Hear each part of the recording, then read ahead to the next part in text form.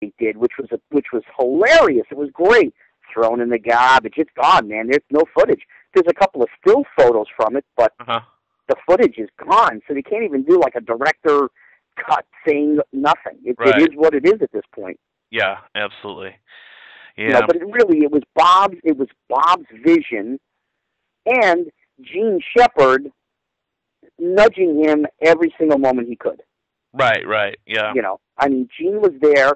Now, people have asked, what was Gene Shepard like? And I tell you, I had one conversation with the man. One. Yeah.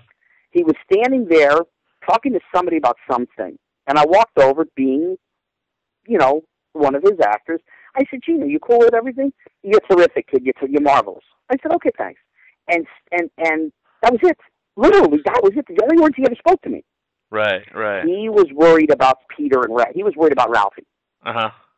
And he would go over to Peter and say something, and 30 seconds later, Bob Clark would run over to Pete and say, I don't care what he said. Just don't pay any attention. You got to do it my way. Don't listen to him. You got to do it my way. It was hilarious. This went on all the time. You know, wow. Gene would run over, blah, blah, blah, blah, and Bob would run over to Peter. What do you say? No, don't pay no attention. Just do it this way. Yeah. Interesting.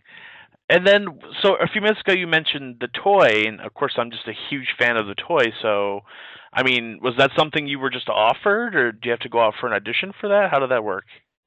Oh, I did 10 or 11 auditions for that. There was no offering at that time. I mean, I went in to what they call a cattle call. It was me and 400 other kids. Right. And that was just one day in New York. They did Boston, Chicago, L.A., you know, they did casting all over the place. And it was just wheedling down, one after another. There's less and less people. And they come up, by the time we ended up screen testing in California, there were 3 people. Realistically, it was 2 people. They had a Toys R Us promotion for a Jackie Gleason lookalike contest. So if you looked like Gleason, you got to do a screen test and a free trip to Universal. So that kid was not really an actor, and they were never really going to give him the job. They strictly did it for a promotional tool. Right. So when they did the screen test, it was me and Henry Thomas. Oh, wow. Sure.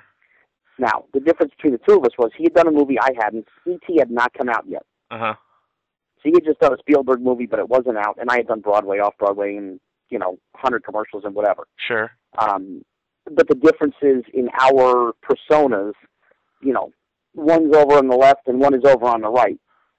He was always much more serious and much more, down. And I was the guy jumping off the walls. I was remember in the 70s and 80s the Super Balls? Yeah. Remember you bounced it and it went flying someplace? Right. That was me. That was me. And so they basically looked at it and said, we got one kid who's up here, one kid who's down here. Well, 95% of the movie, we want this kid up here. Right. And that was basically the difference in, who they chose. Sure. I have to wonder, I mean, how, as a kid though, how nerve-wracking for you is that audition process though? The regular auditions, nothing was nerve-wracking. The only thing that was nerve-wracking for me was waiting to hear when it was down to the end. Right. When they got down to, when we left L.A., which was just before the holidays, like December 22nd, we left L.A. Right. And, of course, nothing gets done over the holidays, so here you are, and you're just sitting and thinking and whatever. And January 4th, I got the call. But it was that, week or 10 days when just, there was many nights of not too much sleep and, driving myself crazy because I wanted it. Yeah, absolutely. And I kind of mentioned it earlier, but one of the things that I find so beautiful about the toy is your range of emotion that you're able to grab. So, how did you find that range of emotion that we see in the toy for that character? Happiness is the happiness. The sadness, it's just it wasn't really drawing from anything. And listen, I'll be the first one to tell you, back then, when you're a young kid, there's not too much to draw from, so most of the tears are fake. They just take this little thing, and it's just clear, and they just blow it into your eyes, and you just cry. Okay. It's sort of like standing over an onion. Yeah. Okay. And if you can just react to it and give the emotion of it, it works.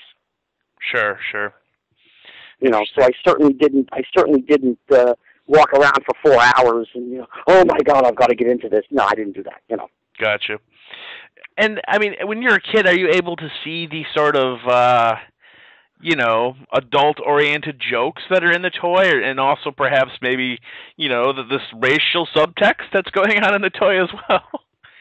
None of it. No. None of it. Being honest with you, when the big thing is Jack Brown, this is masturbates. I didn't have a clue.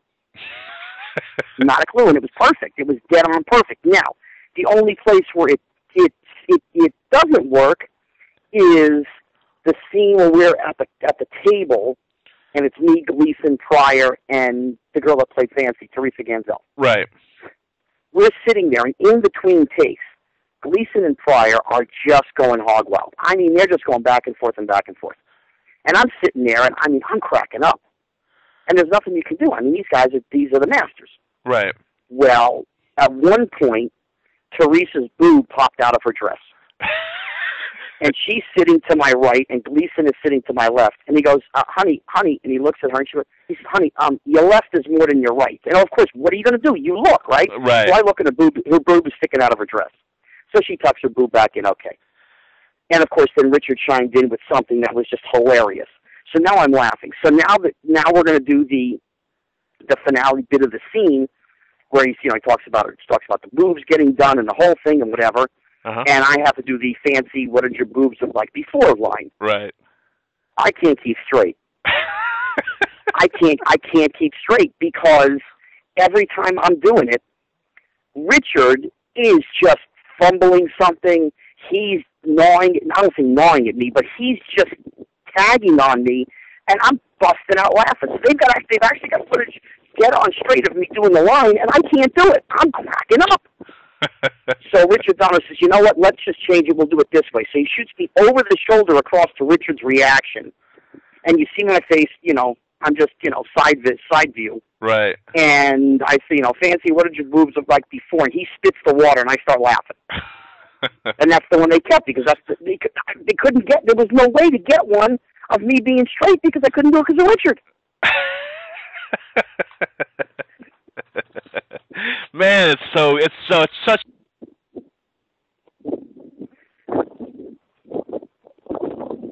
Hello? Hello? Can you hear me? Now I got you. Okay. Sorry about that. And then, so, I've read things, obviously, that, where, there's a lot of improv on the toy, and, Gleason was sort of difficult to work with. So, I mean, how did you, I'm assuming that, when Jackie Gleason yells at you, right, do you give it back to him? How does that work? Well, that stuff never happened. There was nobody ever yelled at me. Okay. Gleason was known to be rough. Right. Okay. Right. Mm-hmm. When I was introduced to him, we had a meeting before we started shooting, and I hadn't met him yet.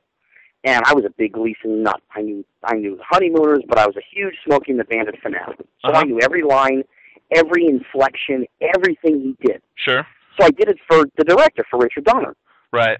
So we sit down at Gleason's, table at the hotel, and not even hello, Richard Donner says to me, "Yes, Scotty, get up and do that Smokey thing that you did for me in the office." So listen, director says something, I do it. I don't even think. Right. I'm 4'5", only 50 pounds, and I walked over to Gleason, and I'm still shorter than he is. Uh-huh. And I looked at him and I go, "There's no way that you could come from my loins." First thing we do when we get home is punch your mama in the mouth. Well, that started it. Now I had to do 10 minutes of movie. Right. Because Gleason's like, keep going. Because he wanted to see if he could push me. Sure. No problem. Okay. And I went into all the bits. Uh-huh. But he loved it. So what that showed him was I knew who he was. Uh-huh. I was a fan of his work. Right. But, impression is the highest form of flattery. Sure. So here he's got this 13-year-old kid who he can mold. Uh-huh. So he talked to me all the time. We were off the set. On the set, he's talking to me. Go in his trailer, we talk about things. And so he treated me way far beyond what anybody ever thought he would treat me like. They figured he's going to treat me like shit because I'm a kid. Right. But I didn't have the mindset of a kid. Right, right. So that was Gleason. Richard Pryor, greatest human being to ever walk the planet. Can't tell you how much he did for me. You know, you talk about ad-libbing. I was on the set 2 weeks, and I was ad-libbing with him. Right, right, yeah. Because Richard told me, he said, hey, listen, who gives a shit what the hell is on the fucking script? Who cares? Just say something close. It don't matter. Okay? And you maintained a relationship with him long after that show was over, right?